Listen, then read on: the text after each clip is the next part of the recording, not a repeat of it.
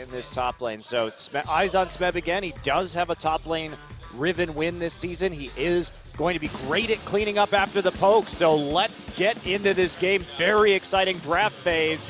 Execution heavy. Who can pull it off? We all know how much damage that empowered Q can do. Smeb actually has used all of his dashes, and Evelyn is here. We're seeing the damage trades. Arrow does a lot of damage early, and Smeb is going to fall. It's the first blood. Just overextended at the wrong time. Had used all 3 charges of the Broken Wings. They should know Fixer's up there. Oh, this is so close.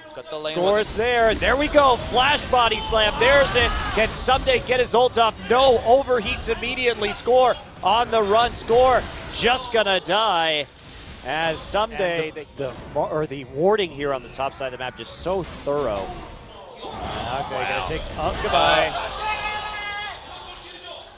Score's presence on Evelyn. She's strong, she does have those intangibles, but when teams play so smartly around them, although here we go, looking to see the solo kill. And there's the follow-up. Nagne gonna fall, but so will Kuro to the Ignite.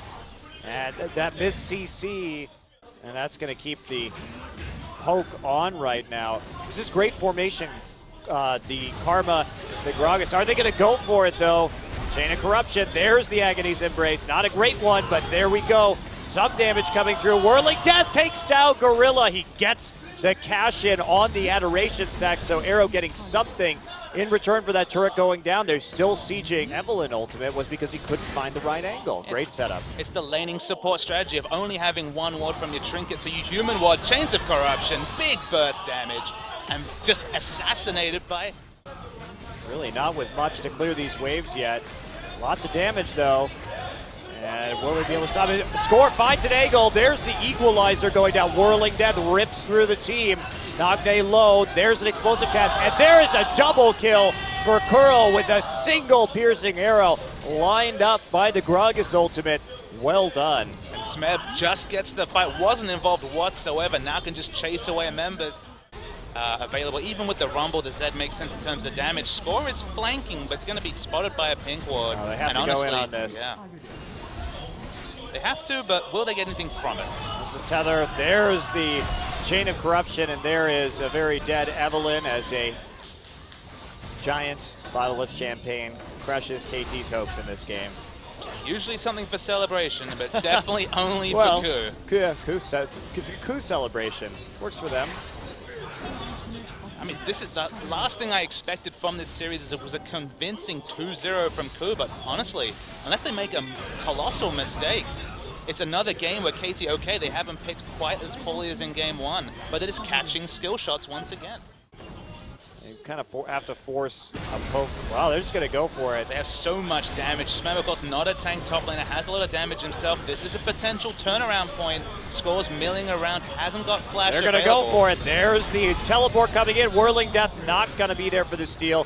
TP canceled. There's Gorilla flashing forward for the tether. Kuro wants it. He lands the chain, and there's the rest of the poke follow through. Score gets demolished as he finds himself straight in the middle of the KOO Tigers composition.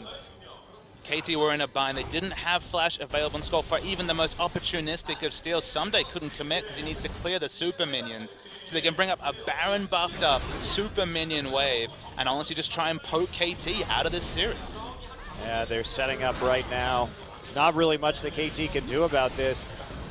Pretty much nothing at the moment, actually, unless they hit some insane equalizer. Nagne on the periphery, poking forward. There's Smeb right in the mix with this Riven, chasing everyone back to the fountain as the rest of his team goes through their wrecking ball formation of just destroying these turrets. And now we have the siege onto the Nexus. That's going to be it. Nothing they can do, and KOO, with early game power spikes, the Varus Corki in both games placed their win conditions beautifully. KT didn't really have any win conditions in game 1, had some in game 2, but Ahri once again just isn't able to make anything happen. We talked about the fact that Varus versus Ahri just turned into a farm fest. Ahri tried to get her roams off with Evelyn, but Score